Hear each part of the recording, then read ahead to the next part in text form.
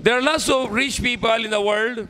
They have everything in the life. The money, the wealth, houses and cars, families, everything they have. But they have no peace. Even though they are living in a very secured house or palace, and even though they have maybe more than 20 security guards to protect them, but one night, that rich person, he killed himself.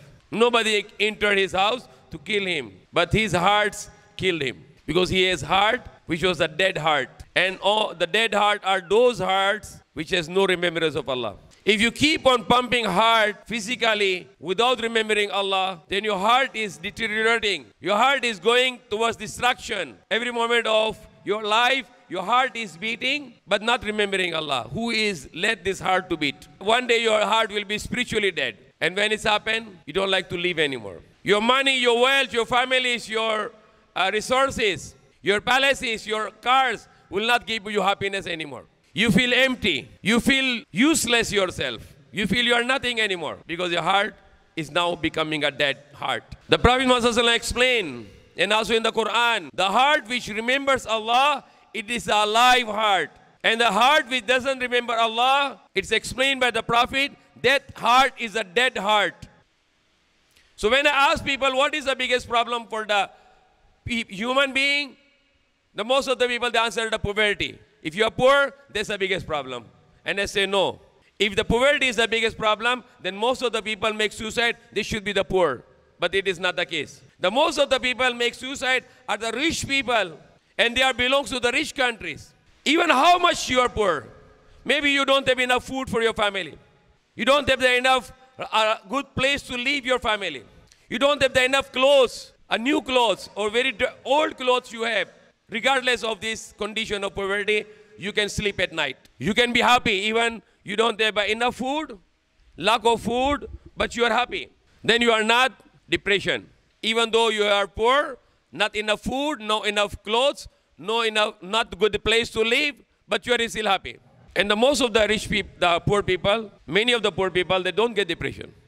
Because they are busy with their struggling to get rid of their poverty.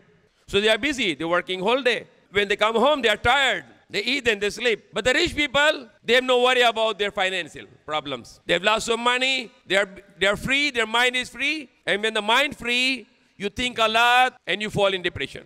So be yourself to remember Allah. Not just 5 times a prayer. After Fajr, remember Allah. Whole day remember Allah. Allah said in the Quran, الَّذِينَ يَذْكُرُونَ اللَّهَ قِيَامًا وَقُعُودًا وَعَلَى جُنُوبِهِمْ وَيَتَفَكَّرُونَ فِي خَلْقِ السَّمَاوَاتِ وَالْأَرْضِ سُبْحَانَكَ فَقِنَا عَذَابَ النَّارِ. Allah said those who are remembering Allah is standing, sitting down and lying down on their sides. So you have a peace of heart. You will not fall in depression. You will not have anxiety. If you are not going to get this peace through the remembrance of Allah, then you can do what you like in the world. And I said earlier, remembrance of Allah, praying 5 times a day, doing fasting. One of the best remembrance of Allah subhanahu wa ta'ala, Prophet Muhammad said, Afdalu dhikru, la ilaha illallah. The best of the remembrance of Allah is La ilaha illallah. If you can do it in a day, when you wake up until night, you can remember La ilaha illallah, La ilaha illallah, La ilaha illallah. No need to talk something nonsense. Rather than you make gossiping or backbiting and doing some bad words and just wasting the time, try to remember Allah subhanahu wa ta'ala whole your day. Saying La ilaha illallah, La ilaha illallah. While you're driving, say La ilaha illallah. Read Surah Fatiha, read Surah Ikhlas, read Ayatul Kursi. When you're going back home, you remember Allah. You're working in a factory, while you're working, remember Allah. Don't waste your time because it is for next life. Whatever you do good, it will go to you in your next life, and that will be your benefit in the next life. All that do good for the sake of Allah, and we need the reward for that in the next life. This life is temporary. It will finish. Even in hardship or even in easiness, it's going to finish. But the next life, sa kabilang buhay, walang hanggang. The next life is forever.